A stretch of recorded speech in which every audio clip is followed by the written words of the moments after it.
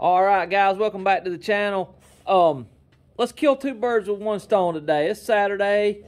I think I might be going to do a little bit of highway riding on the CT, and I've got a 13-tooth sprocket on there. So this video could serve several purposes. I'm going to put the 14-tooth back on it. Of course, the bigger the front sprocket, the faster you can go with less RPMs. So the 13-tooth that's on there now is great for trail riding for sure. But we're going to be putting some street miles on, I think. If it's a little bit of warm weather, I'm going to take a little road trip. So we're going to stick that back on there. So let's do that. You can pretend that's a 13-tooth. If you want to change to a 13-tooth, it's going to be the exact same thing, except for the chain adjustment's going to be a little different. But let's go over adjusting the chain on the CT today, swapping that sprocket out, and setting the chain tension back to the correct the chain should have about 30 millimeters of slack in it when you got it adjusted correctly while you're sitting on it, I guess. But it's a little bit loose right now, not terribly, but this is pretty close to what it should be. You don't want it super tight because it can prematurely wear wheel bearings and things like that. But let's go over this right quick step by step, guys, and maybe if you guys are thinking about swapping that sprocket out, I'll drop a link below for the 13-tooth. It definitely has helped the bike on the trails big time. But got a little selection of tools here, just to go over them right quick. We've got a 19 millimeter and a 14. That'll loosen the axle shaft so we can move the chain. And then we got another selection of sockets, 10, 12, 14, 19 will pretty much, and 8 and 10 millimeters sockets will pretty much do the job today. So, all right, let's get started. So what we're gonna do is we got to loosen this nut right here first of all, and then we're gonna loosen off on this and we'll let the axle and wheel move forward. I got it on the center stand, so that helps a ton. But let's go ahead and get that going. We'll have to hold that other side with the 14 and loosen that one with the 19. Now I like to use a little bit of a long wrench so you don't have to tug on it so much. But we'll just hold this left side here, break this one loose.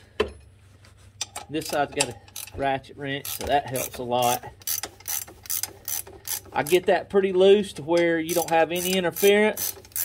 Now, a good thing to do is pay kind of attention where it is. You've got these little slots here. So, let's get some light so you guys can see here. Get my little pocket screwdriver to help point out what's going on. All right, so if you count from the back, 1, 2, 3, 4, we're pretty much in line with that fourth slot. And it's really critical if you want the bike to track correctly, get both sides the same, or the wheel will be, this way or that way if you don't. So, I mean, it's a dirt bike. It doesn't have to be to a science. You don't have to get the calipers out or anything. But let's go ahead and break these loose on both sides. This is a 10 and a 12. We'll hold with the 12, back this off some. We'll back them off to here, and that'll let the wheel go forward. Oh, and the older you get, the better these are. The knee pads, excellent. Young guys won't have to worry about that too much, but every year I need that worse and worse. All right. So we're going to hold this 12 right here, and we'll break this 10 loose. Shouldn't be, I don't really, basically the 10 is to keep the 12 from coming back. But give yourself plenty of room, back those off on both sides. The other side here is the same way. We'll hold the 12. Whoop, that one's already loose. I guess that's kind of just moves forward like that whenever I loosen that axle shaft, or back rather. Back that off, get it out of your way. Now when we go back with it, we'll want to make sure these are in the right spot. So I don't know if they have a top and a bottom. Maybe they do. All right, we can just slide this forward. That's going to give you a ton of slack in your chain, so we can get rid of that, or move that front sprocket. Now, I don't remember. Let's get you guys set up here where we can Show you what's going on.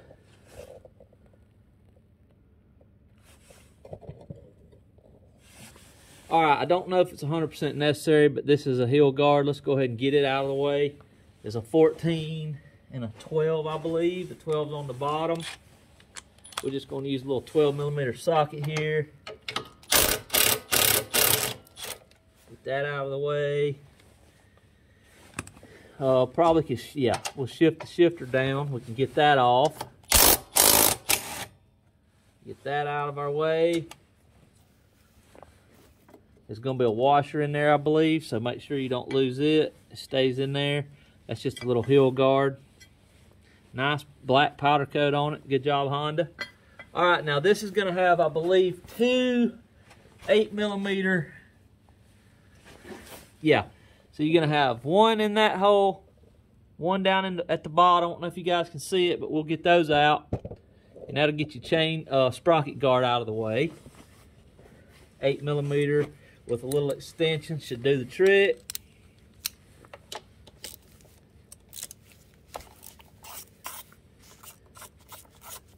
Now, full disclosure here, my buddy Dan that helps me at the shop, we put the 13.2 sprocket on, and he did the front part and I did the back. So I can't exactly remember what holds. I believe it has 2 10s that hold the sprocket on. It may have some kind of retainer to keep them from coming out, but we'll go over it together here.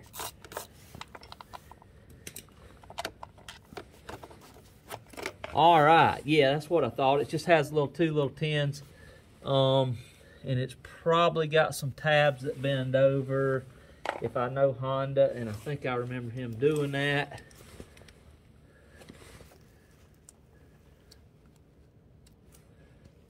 No?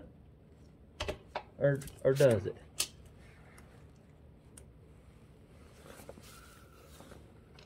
No? Okay. All right, so I'll get this around here where you guys can see it really good.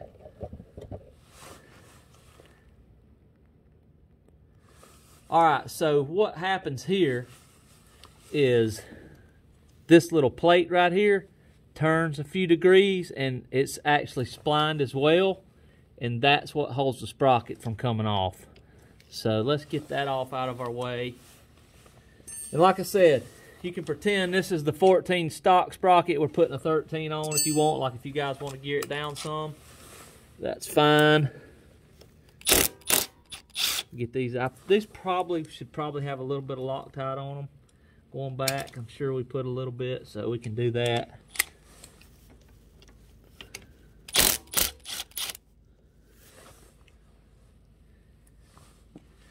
So this will turn a few degrees to line up to come off.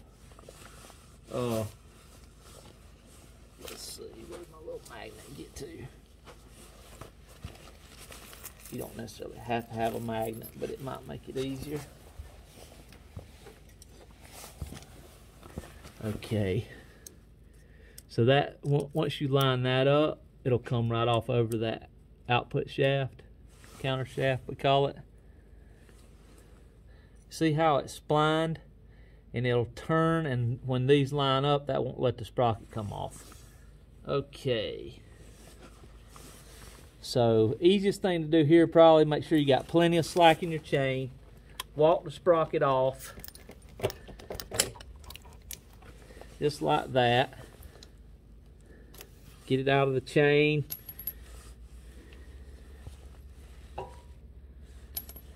Now, this is going to be the factory one going back. We'll line the splines back up, slide it over.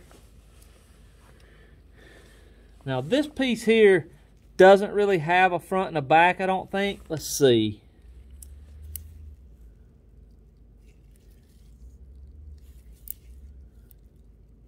Well, it is beveled on the front a little bit. Okay, so the bevel's going to go out, but you can see the little imprints where the bolts were before. So we'll go. So if you look there, your bolt holes aren't lined up, but when you turn it for it to line up, I went in a little bit too far with it. Hold on a second here. when you turn it for it to line up so you can get your bolts in there, like that, it can't come off. And that automatically lines the chain up. Let me get a little bit of blue Loctite, guys. Stand by just a second.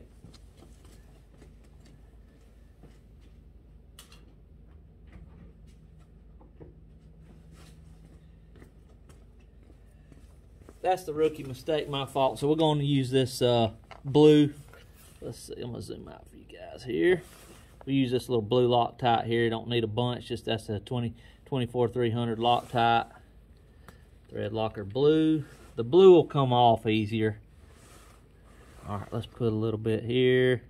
Just a drop's all you need.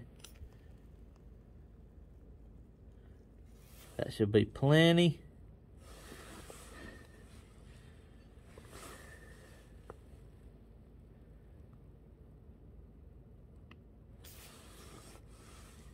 A little bit will do it.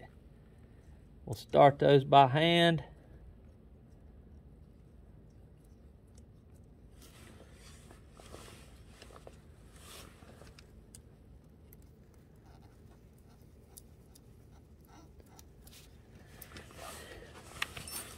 Now, if you don't have an impact like this, it's plenty fine to tighten that with a ratchet. You just want to make sure you put the bike in gear or let that down on the ground, the wheel down on the ground, and snug that up pretty good so that you know that don't come off. These little Milwaukee guns. I put a link down below for this gun. This thing has been great. It's 12-volt Milwaukee impact. I use it every day here at the shop. Really good tool. Okay, so we got that squared away. Now, before we put the chain guard back on, let's go ahead and get that chain adjusted up, guys. And like I said, we'll kill two birds with one stone today here, and I'll show you guys how to adjust this chain up. So to begin with, you can just kind of take your hand and pull the slack out of the chain like that. Run this up by hand. Don't even need any tools just yet.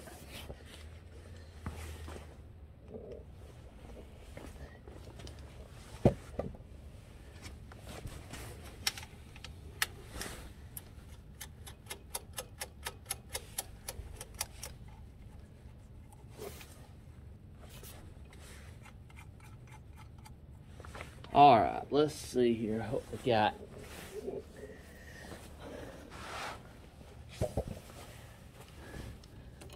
Well, that's pretty good right there. And we're on, still on about the fifth mark. Let's see, 1, 2, 3, 4, 5. It could probably stand to be just a touch tighter. Yeah, that right there, that's probably about 30 millimeters, maybe a little bit. So you basically just want to make sure that you got about 1.5 inches slack. Now when you sit down on this machine, it's going to tighten this chain up. So you could get somebody to sit on it for you and see about how much it, but basically if you got a little bit of slack in it when you're sitting on it fully depressed, you're going to be good.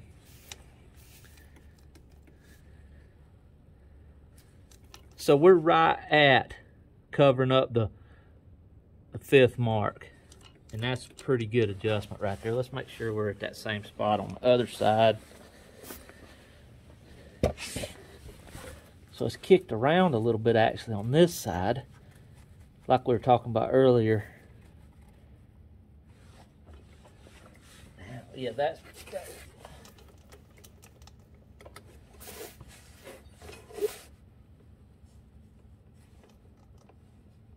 So I got 5 marks showing on the left side, and we got 4 marks showing here.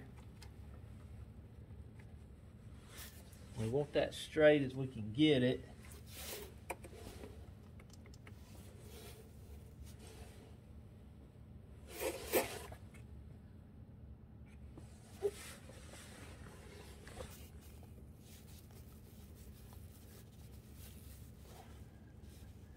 All right, so we got, let me count them over here. I got my chain pretty good.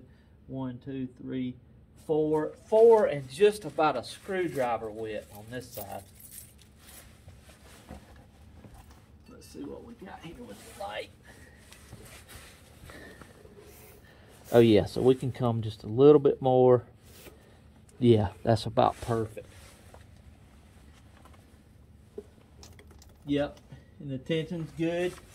So I believe we'll lock it down right there. Now, a lot of people say, go ahead and tighten this, that, whatever first. Once you get the chain where you want it, I'd go ahead and tighten this axle nut down. Then you can snug these against there and they won't come loose. Now there's a lot of different opinions on that, but to me that's just the easiest way to do it, and you know that you got the chain where you want it. So when you tighten this, none of that's gonna move anyway. Now, if you don't torque anything else on the machine, I'd probably torque this. I'm not really sure what the torque is. I've been doing this for 30 years, so I've got a pretty good feel for how tight it should be. But that don't make it right. It really should be torqued. I might try to look that up and drop it down in the description below. All right, now, here's what I'd do. I'd take my 12 and snug that against that, just gently. Doesn't have to be super tight. And then jam this one back tight against it. So hold the 12 and tighten the 10 pretty snug, and that's going to be there. Now let's do the other side. You guys, where you can see what's going on. So we ended up with about 4.5, and we've got about 30 millimeters. I think we're good there. Like I said, you'll want to let it down and just make sure once you sit on it that it's not too tight.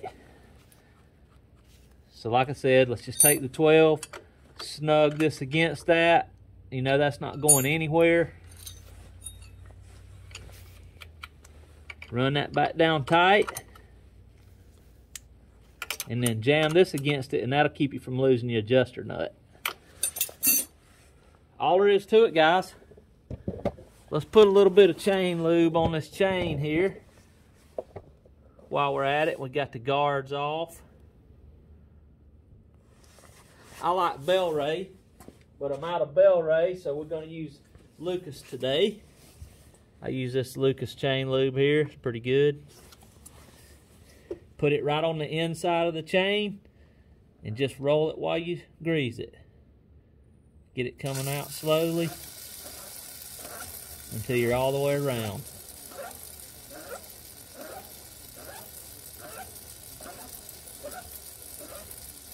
Actually, I think I got it in gear. That's my fault. All right. Oh yeah, there we go. Couple of rounds, and that should be all you need there right there. That's good stuff. Now you can put some lube on the side of the chain if you want to, but that's not 100% necessary. As long as it, I mean, you can see how nice and free that's running. Got that sprocket in there doing its thing now. That's pretty good.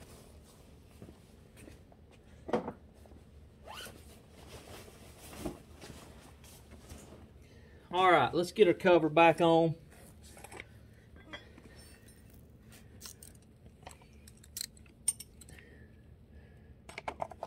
We got these good and tight with Loctite.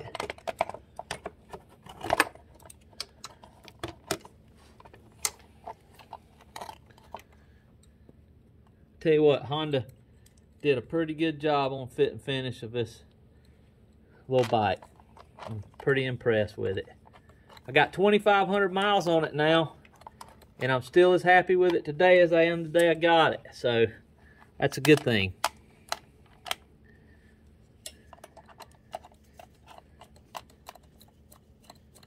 I don't really think you need any Loctite on these. We'll just snug these up. These little flange bolts that Honda uses don't usually come loose with just minimal torque on them. All right, let's wipe this little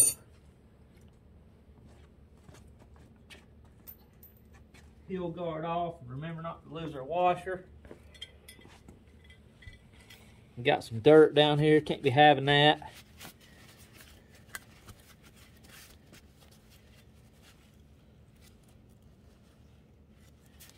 Much better. Doesn't have to be perfect, but it's nice to get it good and clean. Alright, so our top's going up there. Remember about your washer. Loosely tighten that top bolt up. Go ahead and line up your 12 on the bottom.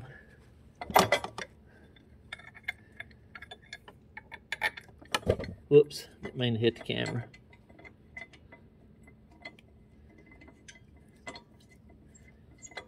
Alright, all there is to that. I say tighten this 14 first.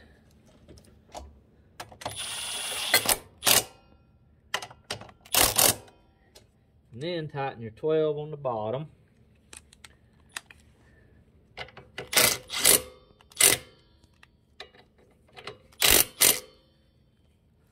And if you want to just double check yourself with a ratchet, no problem there.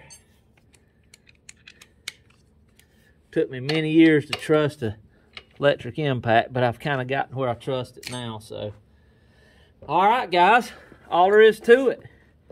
So that took what, 20 minutes to change a sprocket, and you could probably do it a lot quicker if you didn't have to film it. So that's not a bad job at all, guys. All there is to it, just a few hand tools, easy job. Get you some good let me show you this Bell Ray lube that I use. I like this lube the best. It seems to stick on there. This is a white color to it. They make some blue lube that's great too, but this blaster lube here is more better for like bicycle chains and stuff. But this lube here in a pinch works pretty good. That's Lucas's chain lube. It's kind of sticky. But this stuff here is too watery. I basically use it to do cables, clutch cables and stuff like that. But that's it, guys. Little CT125 sprocket change, nothing to it. Got the chain adjusted up like it's supposed to be in grease, so we're ready to ride again. All right, guys, hope that helps. Appreciate you guys watching, riding along with us today. A little Saturday morning here. We got a few little jobs to do on the bikes and goof off here. Nothing's got to be done, but we'll put that 13.2 sprocket back in the box there for if we need it on the trail, and I'll take enough tools with me to change it. But like I said, the RPMs are turned up a little bit on the highway at 50. So to keep that toned down, we'll put that 14 tooth back on. I'm going to do a little street riding if there's any good weather. So nothing to it. All right, guys, drop me a like down below. Comment if you want to see anything else. If you got any questions, be glad to answer down there. I really appreciate all you guys' support. We've been doing great with YouTube's been really suggesting these little CT125 videos, and we greatly appreciate that. So come back for the next one, guys. Hope you have a good one. Happy holidays to you. It's about mid-December now, and we're getting ready for Santa Claus. All right, guys. Appreciate it again.